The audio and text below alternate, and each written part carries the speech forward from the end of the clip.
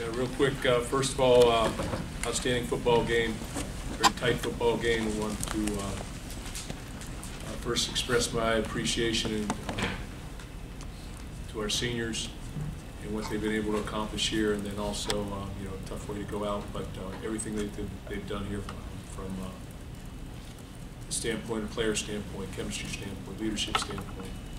Secondly, congratulate Oregon, tight-fought game. I thought the game really hinged on two things, probably, or two or three things, but certainly one of the things is they had one drive, they put together one drive in the game, hit a bubble play, and then hit sort of a, bubble go out of quads, out of four wide receiver set, and it makes a great catch. Obviously played very well on the defensive side of the ball. The offensive side of the ball, I thought that, we lacked explosive plays, but we had production. When you look at the statistics here and you see that we ran 20-some plays more, 26 plays more than they did, had 15 minutes more possession time, you sort of scratch your head, but they did a nice job of limiting the explosive plays, did run the ball effectively, ran the ball over 40 times, and obviously the field goal at the end of the game, so we'll never know. But I felt good about him kicking that one. We had the wind at our back, and he's usually been pretty good. So inside 46 with the wind at his back, he's been good. So, but we'll never know. So I'll take some questions, and it's probably the best way to do it. Mark, first can we get a status update on Kenny Willikers if you have one? Yeah, as the season would go, he's broke his leg, so he was out. So broken fibula, I believe. So, but he'll heal. But kind of season we've had basically in that respect.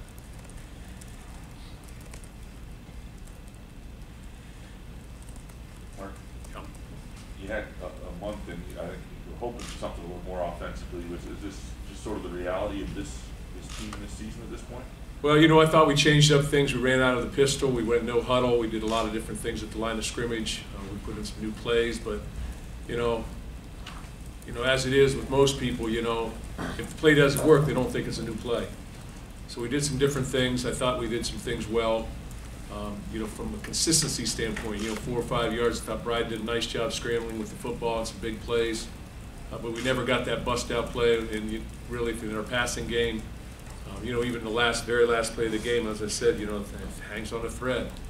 If Cody comes up with that catch, it's a first down, and 36 seconds left, and we're in field goal position again. So that's the way these games go, I think. But yeah, you're looking for more production. I don't think you're not going to win many games scoring 6 points. If you look at it and break it down in the first half, had an opportunity in the first half to kick. We lost the football. Guy makes a nice interception, it's in question, but they call it theirs. I decide not to kick it. And we go for it on fourth. I thought we had an opportunity for the big play, but they came off the edge and the guy made the play. And then we missed the one field goal. So, but yeah, you want more production. There's no question about that. But I thought that we worked at it. Mark, do you think you mentioned there were different plays, even though people might not see it, and some changes. With the same outcome, though, the same result, what is your approach now as you head into the offseason in terms of, do you rethink a lot of things offensively? Do you make any significant or, big changes, or how do you go? I don't think you make those decisions right now. I've always stayed the course. I've worked with people. People work with us. I have value in that, in our players and in our coaches, and that's how I've always done things. But I don't think that's a tough answer to a question right now. We're just reeling off football is a game of execution. I say this all the time. It's a team game. It depends on 11 players playing well at once, and it's about repetition. So if a guy comes up with a catch, that means a great player is a great catch. If a guy drops the ball, is that a great play or is that a bad call? Or a bad player, bad selection of play. So you got to evaluate all those things. But I thought from a consistency standpoint, you look at what we did, the body of work there, and we got opportunities to win a football game. And things happen sometimes, whether it's special teams or whatever. And I was deeply involved with the offense for the last month. And so, put some of that on me too. Mark, you mentioned earlier in the year when we asked about the offense that you were not an offensive expert. You just said you were more involved. Would you anticipate either by your decision or others' decisions any staff changes to your offense this No, I offseason? don't think those are fair questions right now. Okay. As I just said, I'm not up here to answer questions about our staff. I'm answering questions about this football game. Mark, just from the field view, could you see what was going on with the receivers and the defensive backs for Oregon? I didn't think we got separation from their defensive backs. We tried some stutters. We tried to go by them, tried some deeper routes. Also thought the quarterback got pressure in his face, and when people are coming upfield, it's difficult to you haven't played in a month, but you haven't played in a month. Mm-hmm. So it's very difficult to simulate an opposing team's pressures, for real. And so some of those things happen. As I said, I thought Brian did a nice job getting out of the problems, but at the same time, he got caught some too. And he got situations where he had to dump the ball down or force the ball or not be able to throw the football. It's tough to say without watching the film. You had made some significant offensive changes in that month. I'm just curious, did Oregon do anything, Mark, that you weren't expecting? Not really, no. I thought we had them down pretty good. I'm sure there's something that they did that we didn't see. We practiced the one 4-receiver set one, but we didn't defend it right. Got the wrong coverage. A lot of focus on the offense, Mark, but defensively, you just talk about the way they played, Josiah Scott in particular. And oh yeah, what's glass is always half full for me. But what's the frustration level too for a defense that keeps kind of putting you in position to win, yet you feel like you can't?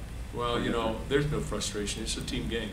I don't sense that in our football team. They can talk to that a little bit, but I do feel like we played very well defensively. I thought we won the field position battle in the second half, especially.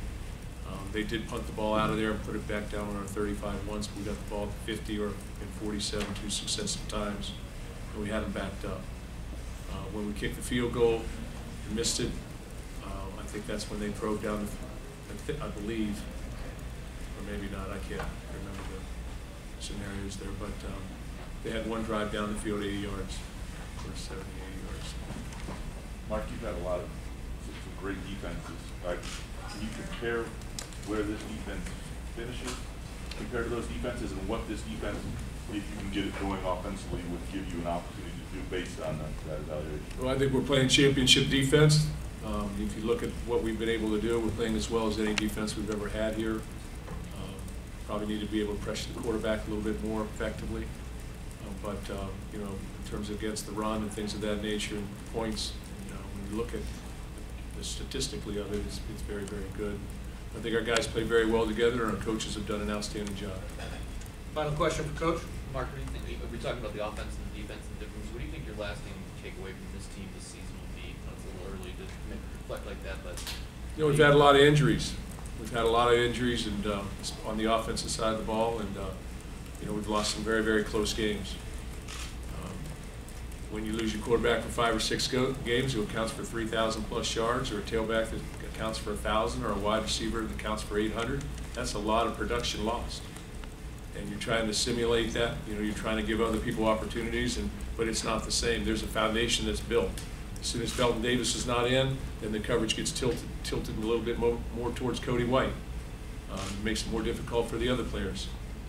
So it is what it is. But I guess when you look at our football team, what I can get from the season is that we played extremely hard and we're competitive in every football game, every one of them.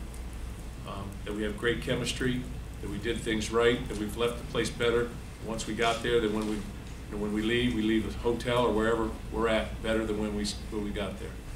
That we've swept the sheds, in other words. So very proud of our football team. I'm proud of the chemistry, and I'm proud of the way that they handle themselves.